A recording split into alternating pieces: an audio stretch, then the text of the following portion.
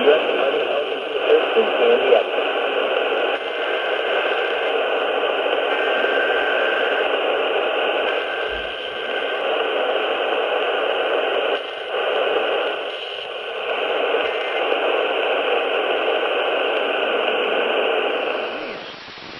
The relative humidity was 63%.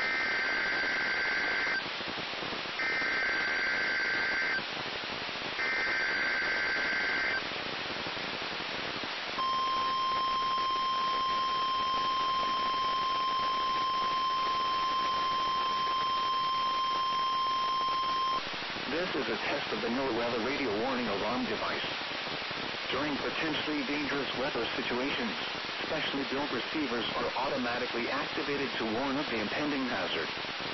Tests are normally conducted by the National Weather Service every Wednesday and Saturday between 10 a.m. and 12 noon.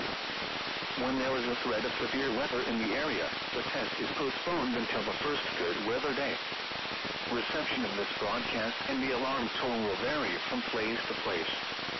This variability, normally more noticeable at greater distances from the transmitter, will occur even though you are using a good quality receiver in perfect working order. The warning alarm will be activated for severe thunderstorm, tornado, and flash flood watches, and for severe weather warnings affecting the following counties in the KIH 54 listening area: Bibb, Blunt, Chilton, Coosa, Jefferson, St. Clair, Shelby, Tuscaloosa, and Walker. This has been a test of the NOAA radio warning alarm device. We now return to our normal programming.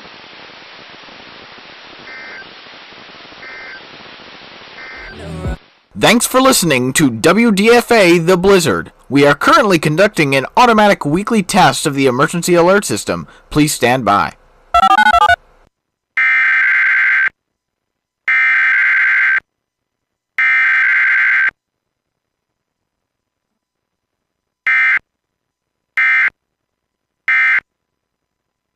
The preceding set of tones were an automated weekly test of the emergency alert system on WDFA. This test is conducted every Saturday at 12 p.m. in coordination with the Olive Branch Weekly Siren Test. WDFA serves the Memphis metropolitan area, as well as the entire United States via IPOS Common Alert Protocol and other portions of the United States via the Internet Alert Relay Network. This concludes this test of the emergency alert system. We now return to regular programming.